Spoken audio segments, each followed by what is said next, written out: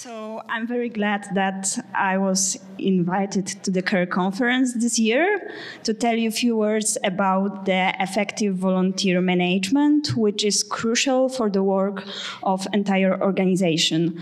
And the topic of my lecture is how to create a strong team of volunteers.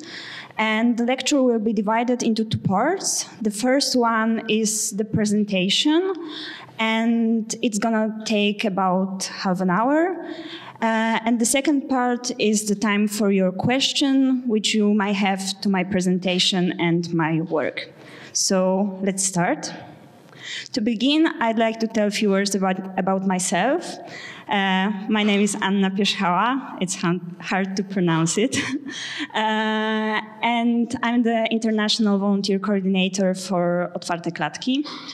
I graduated history and applied psychology. My journey with animal rights movement started in 2014 when I became a volunteer in Otwarte Klatki. At the beginning, I was engaged in many campaigns, projects, and actions, and I think that this experience gave me an overview to the work of the whole organization. After 2 years, in 2016, I became local group leader and local fundraising team leader. In 1 year, in 2017, I became full-time employee as the volunteer coordinator, and work for animals became my job. That will be all about me for now. Moving to the next point, I'd like to tell a few words about the structure of Otwarte Klatki in Poland. We've got 13 local groups around the whole country. You can see it on the map. We've got the groups in the biggest cities of Poland, like Warsaw, Krakow, Wrocław, and Poznań. And I think that these are the biggest and the most active groups. Every single group in our country has similar structure and similar rules of work. So how does the structure of the local group looks? Every local group is managed by 2 people. We divided the function of local coordinator into 2 people because every single role here requires different set of skills and abilities. The first person is the human resources coordinator.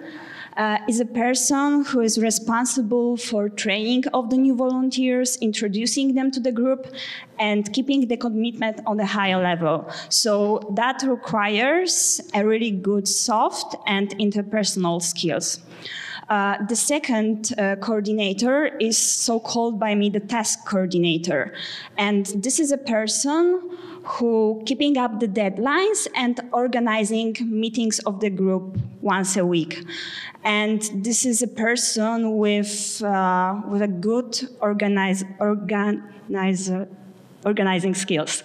And we've got also few more functions within the local groups. Part of the functions are the temporary, as you can see at the last point. For the example of this kind of a function might be, for example, the coordinator of our vegan festival. It's called Vegan Mania, and we organize it once a year in every city in Poland. But the other ones are more stable, and this is the event coordinator. That's the volunteer responsible for organizing event and street work actions.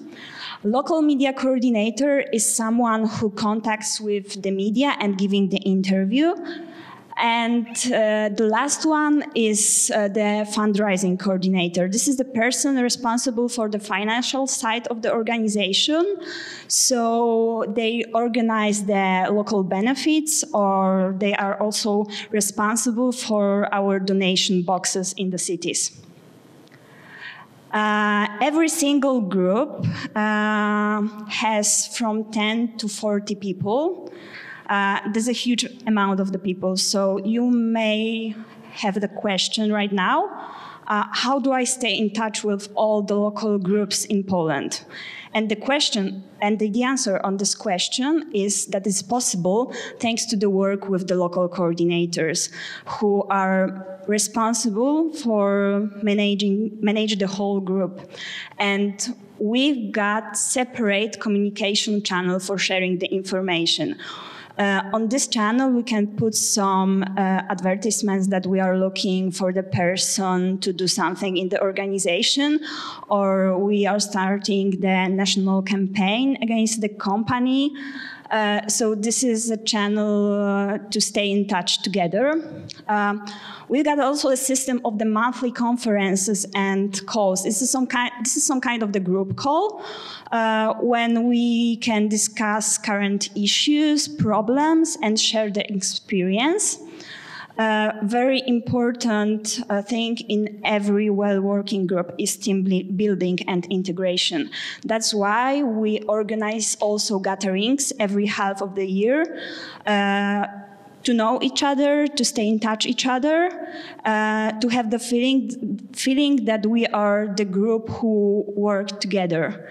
When there is a problem in in one of the cities, I got a system of the individual calls. When during these calls we try to solve this problem together. Sometimes I also visit the local groups to help them, or just for the team building and the integration. So this is the photo of my heroes. I think that I may call all these people heroes because this is a photo of the local coordinators in Poland. And I think that their work is the crucial for the entire organization. This photo was taken this year during our gathering in August. I also want to point the reason why do we need the local groups in the organization. And I've written here several points, but honestly, for me, the list is endless. So the first reason is to make our welfare campaigns more visible in public. It's much easier to get the media attention in the smaller city than, for example, in Warsaw, which is the capital city of Poland and has a government and local celebrities in it. The second reason is to create events that make our organization more recognizable. For example, the vegan festival, we try to organize the lectures, the movie screening, and the local benefits. Also, we've got the benefits with tattoo campaign. To create more efficient campaigns focused against companies that's still using KHX. That's because we got, as an organization, we've got an ability to mobilize hundreds of people in the same time when we must do the strict work actions or we start the campaign against the company that's still used, for example, the KHX. Having a national team gives us a possibility to find the best people to coordinate the tasks on the national level. When we see that someone does a great job locally, then there is a big possibility that they will also do the good work nationally. So that's why that's the way how we find the best people to more important tasks in the organization. Also, very important here that we've got a big area to find the people with the special skills which are needed in the organization, like IT specialists or the graphic designers, and of course to have a big nationwide team. So I put here the photo from our gathering. It was taken this year. This is the same gathering in August this year. And this is a third of our national team, I think, because here on this photo, we've got about more than 100 volunteers, and in the organization, there's more than 300 of volunteers. That's a huge amount of people, so it's very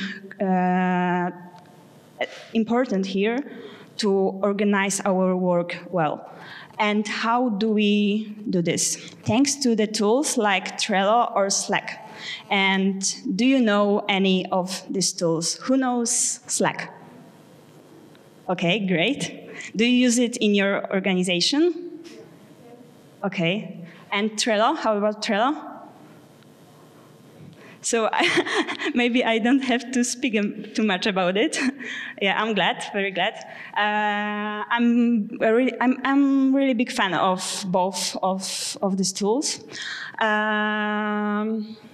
So I'm gonna tell it in few words. The Slack is a tool for communication for the internal team, and honestly, for me, the biggest advantage of Slack is the fact that it was created for the companies. So that was the tool created for the communication, for the work communication. On the other hand, we've got Facebook, which was created for entertainment. So we cannot use the Facebook to organize our work because it's not a good tool for that. Slack has an option to create the channels for the local groups, for the task groups, campaign groups, whatever you only want to. Also an option of sending direct messages. What I really like in Slack is the searching engine. Slack has an option of searching through entire conversation and uploaded files, what is very, very helpful. And also there is an option of creating closed channels with limited access. And this option is very needed for example, in the investigation group in our organization. And the second one is Trello, is a tool for organizing projects. This is possible thanks to the option of assign project to one or more persons.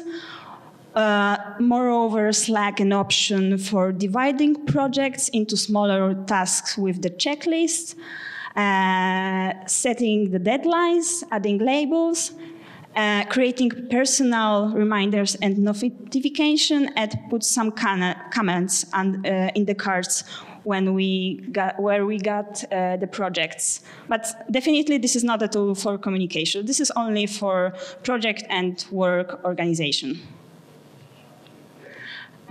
Moving to the next point of my presentation, I'd like to tell a few words about the recruitment process in our organization and how do we recruit the volunteers. We recruit volunteers by 3 ways. The first one is the registration form. It's the most traditional way to gain some people to the organization. We've got the registration form on our website. Registration form contains the questions about the contact details, interests, skills, and also time availability. The second one is LinkedIn. LinkedIn is helpful when we need to find the person with the specialized skills. So I don't use it too often, but sometimes it's also a really good platform for that. And the last one is by the local events. We organize a lot of events locally, as I said you before, and during our street work actions, benefits, and whatever we only do, it's always good to have the registration form printed and put it on our stand to give the people who want to join us and join the organization. I've divided the recruitment process into 3 parts. I'm going to tell a few words about every of them. So the first part is filling up the form, the registration form on our website that I mentioned before. What is crucial here is to give the people as fast feedback as it's possible, because when they fill up the form, they are highly motivated to do something, so they are also impatient. We give them the feedback with the information about the next training, and also we let them join some kind of informal group. And in this only one exception, it might be a Facebook. We got local groups when we share the information about the events or something like that, but this is only for the beginning before the person will come to the training. The training, it's some kind of the meeting with the presentation when we share the information about the organization, our values, our successes, and the groups and the campaign that we currently run. And the last but not the least is the implementing new people in the organization. For me, the most important part for the whole of the whole recruitment process. Becoming a volunteer is something new for the big part of the people, and I've written here the main challenges concerning new volunteers that they have to face. And the first point is getting to know tools used in organization. That means that they have to know how to use the Slack and Trello. Without that, they won't stay in touch with the rest of the group and the rest of the team. So they have to learn at the whole beginning how to use these tools. Also, volunteers has little knowledge at the beginning about the campaigns, animal welfare, and animal rights movement. They don't have any organizing experience. It's like the know-how knowledge. They don't know how to organize the street work action, the event, and moreover, it is connected with difficulties with searching for these informations. And very, very helpful for the new people is to minimize the entry threshold. That means that we should make it easier to start work with us. And we do this by the few ways. The first one is are the guardians for the new volunteers. We pair the new volunteer with the more experienced person in the organization. It's much easier to ask for something one person than the whole channel or the whole group of people. So this is very helpful for them at the beginning. We've got the articles about the informations about the campaigns, and also some kind of the checklist and articles know-how.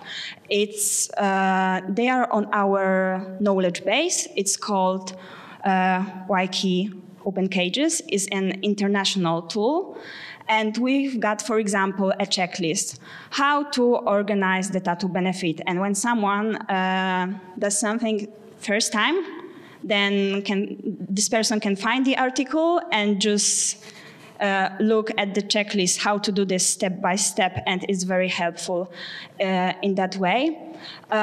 In our organization, we organize the tool trainings for the new people. So this is a kind of the meeting when we try to explain how the Slack and the Trello work. Of course, team building. As I said to you before, the crucial thing for every well-working group. So we integrate together. People must feel that they are part of the group, that they know each other, and they do something together. There's also an option of internal trainings. We organize the training, for example, how to talk to the camera. We meet together, we take the camera and put the chair in the room, and now it's your turn. You're gonna tell a few words about this and this campaign, let's start. So we organize this kind of the trainings together. It's very easy to do. And the research shows that the average time of being volunteer in non-governmental organization is 1.5 years. What do you think? What is the reason for that? Any ideas? Yeah. It's a long list. What? It's a long list. Yeah, the long list of things, yeah, sure. But a very important factor here is the burnout effect. So activists are often tired, especially when they don't see immediately the results of their work. That's why we should keep the internal motivation on the high level. The motivation is divided into external and internal. The internal is connected with material things, like a gift. When you give a gift to someone who made a great job, it's an external motivation. And the internal motivation is something opposite to the external. Also, I've written here the list of the ideas how to keep up the internal motivation of the activists on the high level. And the first one is to compliment people in public for the good work. In our organization, we've got a channel for this. We got a channel for everything, I think. And we got a channel, and it's called You're the Best. And this is a great opportunity to thank someone for him or her job. But on the other hand, do never ever criticize activists in public. And I think that is really bad because the rest of the team might be afraid in the future to take the responsibility. So never do this. Also important is to show the influence of the work in the context of the whole campaign or the whole organization. They have to know that their work matters. Moreover, we care about the relationships between the people. Also, as I said you before, the team building is very important. People feel better in the group and stay longer in the organization when they know each other and work together on the projects. And the last point is the fact that we shouldn't be afraid to remove problematic and inactive people from our organization, because there's a big possibility that inactive people will give a really bad dynamic to the rest of the well-working people in the group. And moving to the end of my presentation, I also want to tell you a few words about the self-development and why self-development is so essential in our work. I think that animal rights movement is a specific field of work. I mean, that it's really hard to find, for example, the volunteer coordinator or cage-free campaign specialist on the labor market. There is a list of things which we must learn by themselves, but our own. So last month, I had also example from my daily work. I tried to find a graphic designer, and it was extremely hard. After several tries, I realized that it's much easier and better to buy the Udemy course for our volunteers. And why? Because they are highly motivated to do something, and they can also learn new things. So that's the win-win situation for us. yeah, and of course I bought this course, and it was done by the volunteers. We try to make the self-development easier for our team by organizing internal and external trainings that I mentioned, with the example about talking to the camera. We buy the Udemy courses. I really like this website, and this tool is very helpful because our work is a big part of our work is the work from home. We work remotely, so all kind of these courses can be done online from our home and office. We've got a strong reading culture inside the organization, and okay, we've got another channel. It's called Bookworms. This is a place to share the information about the books that we've read and recommend some kind of the nice articles for the other people in the organization. And the last point is the fact that every employee in Otwarte Klatki has special working hours for self-development. That means that we've got 10 hours every month for the constant learning. So we pay our employees for learning. And to sum up my presentation, on this photo is our volunteer. This is Alan. Alan is holding the rescued fox. And as you can see, Alan is a superhero, the same like every person who works for the animals and like every volunteer who is the voice for the voiceless. And honestly, for me, very important in our organization is fact that our volunteers are the campaign coordinators. Our volunteers are the members of the General Assembly, which is the most decision-making part of the organization. So they are not only the people who stand with the leaflet. And for me, this is the key for the success. Thank you for your attention. And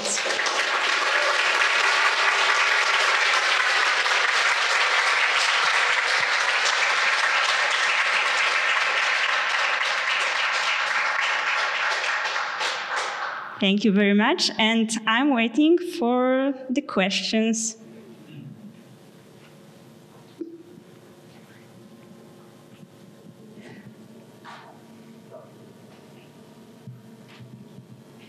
Hi, thank you very much for your presentation. My name is Björk. I am even closer. Okay. My name is Björk. I'm working as a local coordinator for a youth organization in Denmark. And I wanted to know if you have any tips if we have, like you said, inactive people or people that are not good for like the group dynamic, how to address that, or how to ask them to leave and still, keep the good spirits in the organization. At the beginning, it's good to ask what is the reason that they are inactive, because sometimes there are different situations in our lives. So first of all, I always ask about the reason. And after all, when someone is still inactive, I write the message and with the explanation why being active in the group is very important, and why do we need only the active volunteers in the organization. So for me, it's good to explain and be fair just with the feedback. Also, what is important here is to give the feedback that they can back to the organization. They are still very welcome here. So when something will change in the future, there is no problem to come back to us.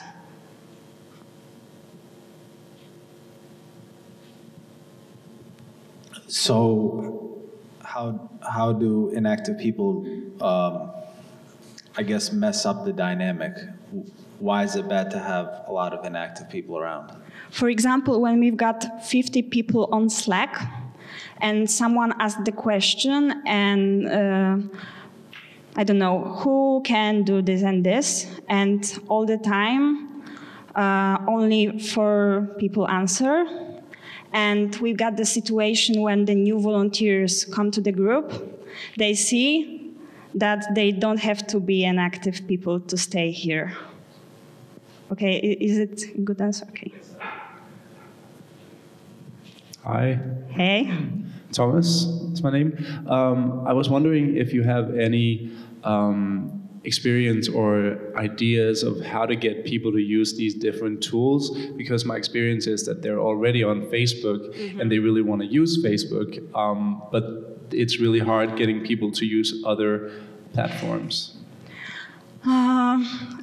It took us about 2 years to take the whole organization to the Slack. So it wasn't an easy process. At the beginning, the most active people in the organization went to Slack. So the General Assembly, the campaign coordinators, the local group coordinators.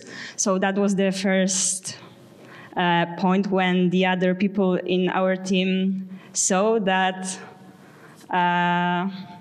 they have to be there, because the really important things happen in the Slack.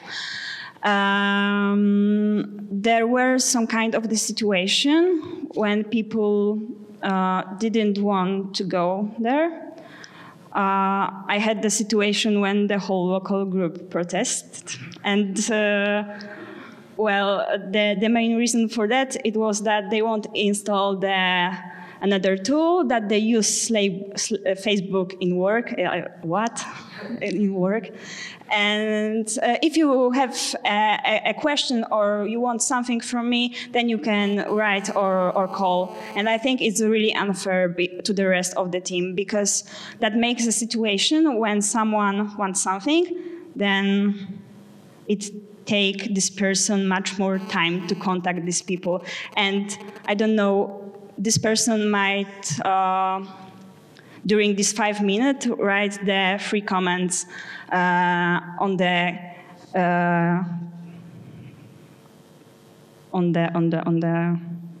Facebook to the company, okay, so easy word, to the company that we run the campaign against. So when I've got the situation that the 80% of the group said no, then I said to all of them, thank you. We don't need this kind of the people in the organization, because it's unfair to the rest. And I took these 5 people on the Slack and built the team with all of them.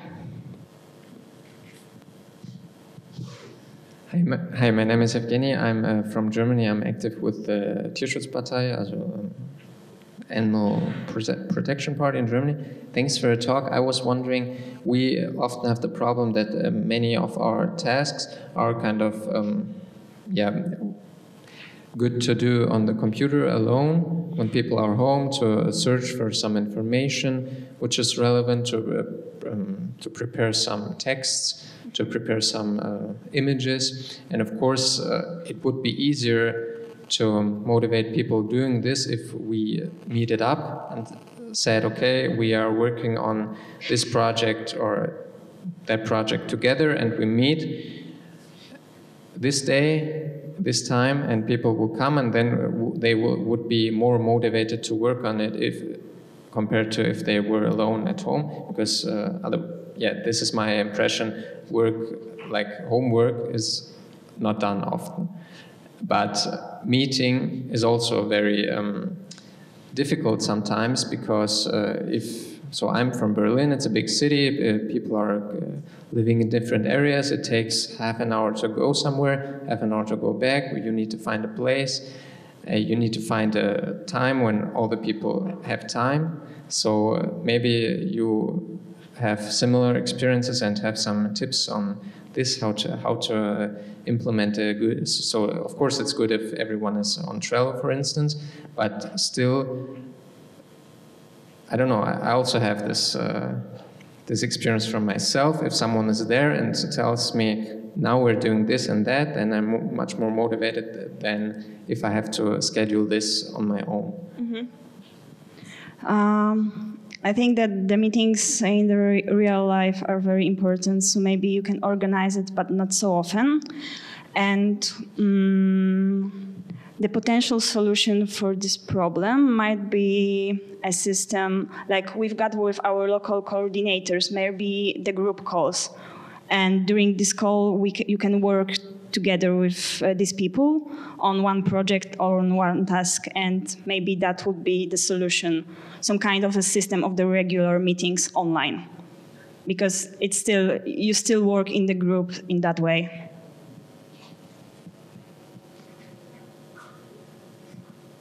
Any other questions?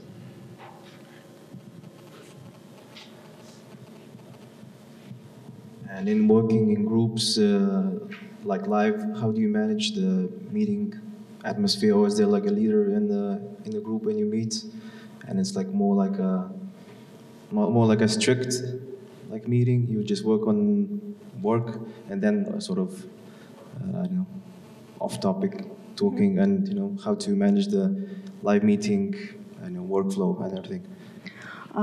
We meet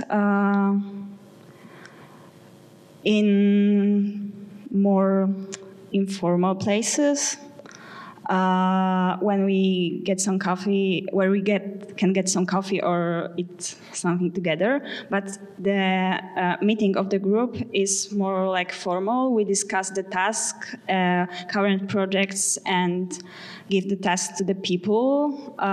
So also is a good way to sum up everything what's happening with the whole group. But after that, we often go to integrate together, so we go somewhere for a beer or something like that, just to talk about our personal life, personal cases, and also the off-topic about the organization. As I said you before, for me, it's very important here that we spend time together, not only work together. Once again? The leader of the meeting? No, I don't think so. After the meeting, we write the short sum up, but we've got a list of the people in the group, and every time a different person is responsible for writing this sum up and take care about the meeting. So I think it's divided into the whole group, this responsibility. And it's a good option because everyone is engaged in that way. Thank you. Can you give a case about problematic people and about working the same in Slack or somewhere?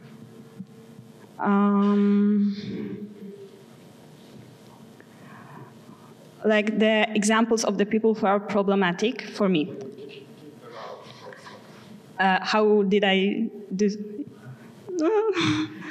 I wrote the message, it's always very polite kind of message with the explanation what is the reason. And of course, before that, I always try to give the chance to the people and say where is the main problem. It doesn't look like I throw away everyone without the message or any contact before. So sometimes we got also the problematic people who make some conflicts in the group. I think it's also the situation when it makes the real bad group dynamic. So it's not only about the Slack. I'm quite sure that you had the situation with the conflict people also in your organizations. Okay.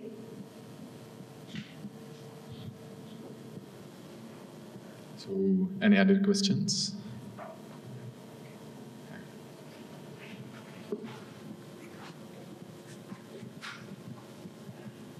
Hey, I'm Ed.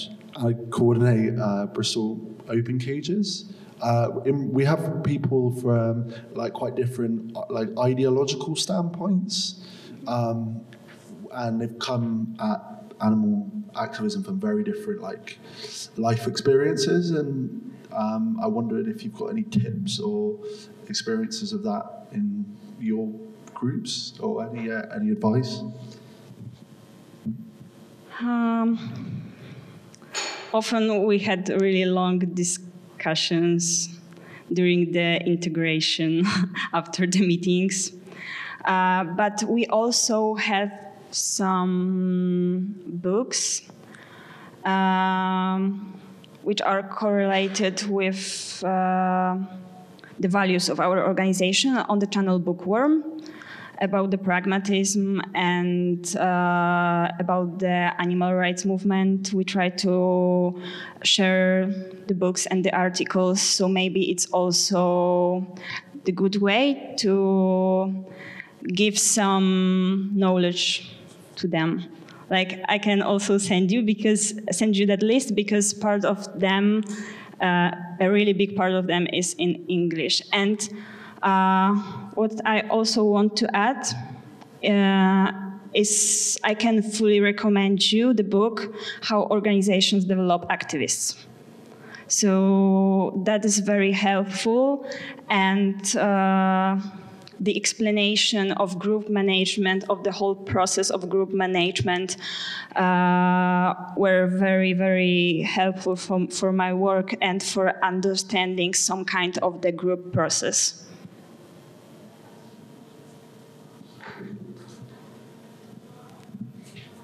I have one question about new volunteers. We recently organized one event.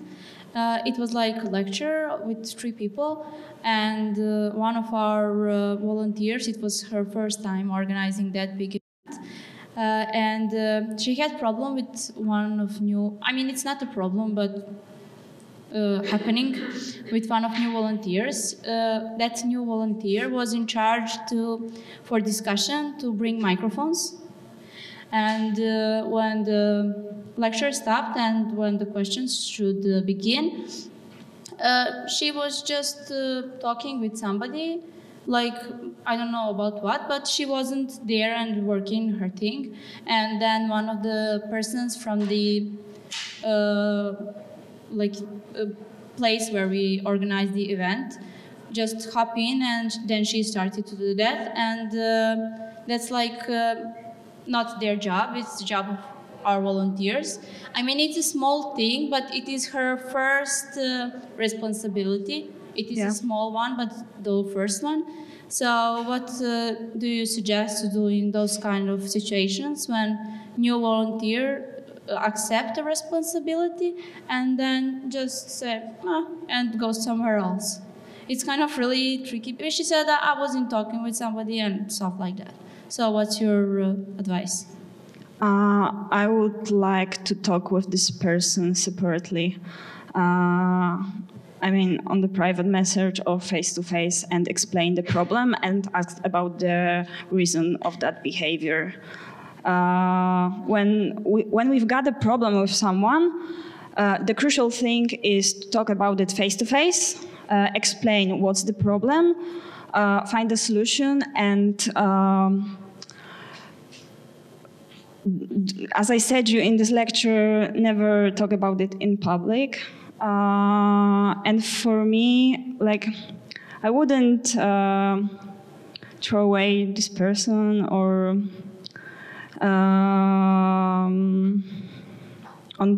I think that I would rather see what is the reason of the situation, and after all try to give her the smaller task, and just to see if she is responsible enough. And if this situation will happen again in the future, then I will think about this person and her work in the organization. Because it's a real problem that when we gather people that we can't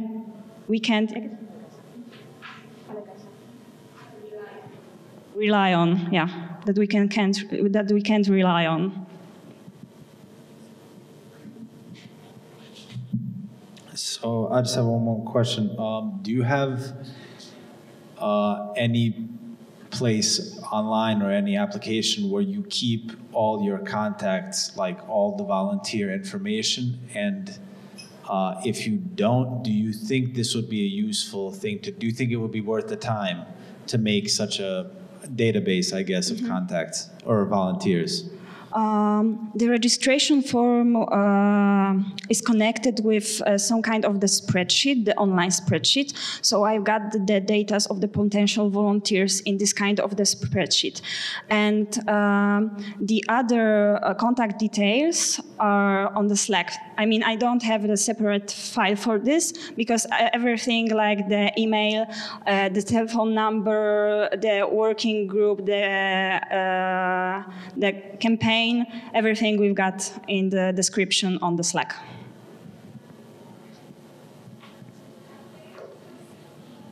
I'd like to ask how, when you were starting out and you were still a small organization, how did you get to a critical mass of volunteers? Like how, if there's a smaller organization that would do with, I don't know, twice as many volunteers as they have now, what strategy should they use? I'm not quite sure, did I understand the question?